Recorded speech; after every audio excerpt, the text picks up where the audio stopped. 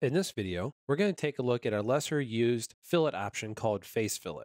Now, the Face Fillet command can be utilized in a couple different scenarios. It can be utilized to add a face between two surfaces which have no connected edge, or it can be utilized in some really complex geometry as a last ditch resort.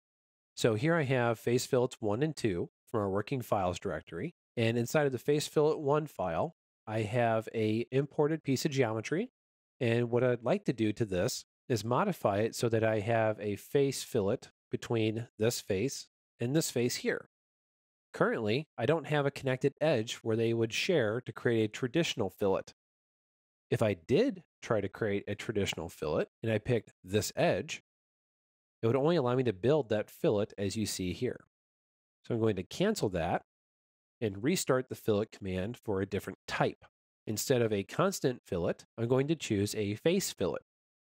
That can be chosen here in the dialog box or in the pull down on the mini toolbar.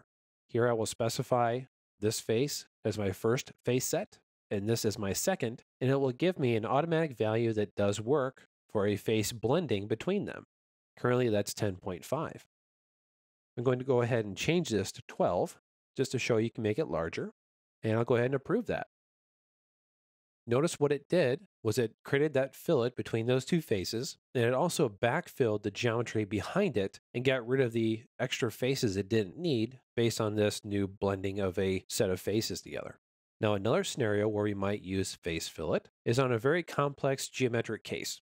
And this won't work every time, I won't promise it will, but it's something you could try if you're running into problems with a traditional fillet. In Face Fillets 2, I'm going to zoom into this corner and start my fillet command. Right now it's currently set at 0.125 inches.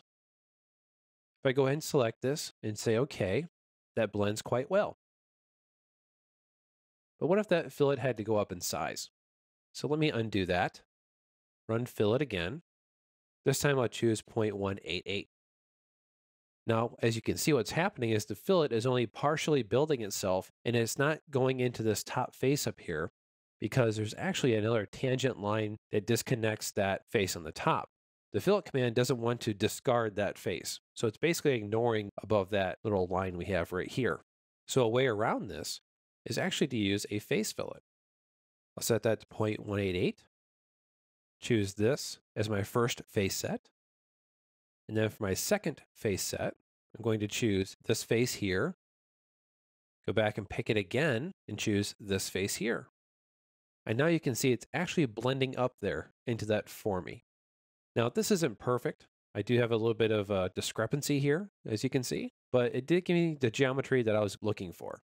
So you might try this in different scenarios. If it works for you, great. If not, I'm sorry. It doesn't work all the time, but it's something that you can definitely give a try.